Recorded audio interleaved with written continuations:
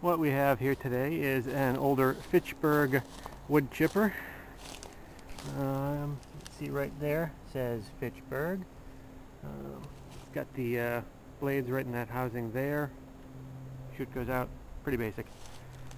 Got a Rockford clutch on a Wisconsin VG 4D engine. Pretty basic setup, though pretty effective.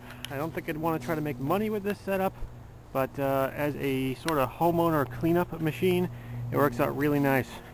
They definitely don't make them like this anymore, probably because, as you can see, there's absolutely no safety mechanisms whatsoever on this thing. You just throw it through that there piece of mud flap, and it comes flying right out that side. Hasn't been started yet this year. It's probably been about 6 months since it last ran. I just charged the battery. Let's see if it starts up. And we actually found a tripod for today, which is an unusual development.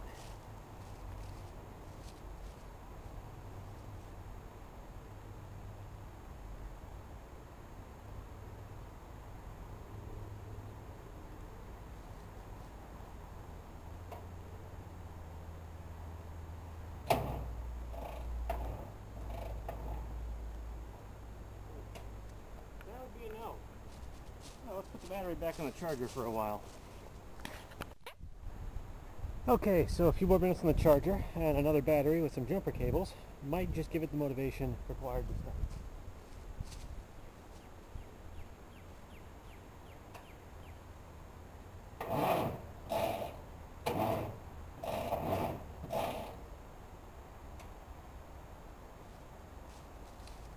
Or not. I guess both these batteries kind of suck.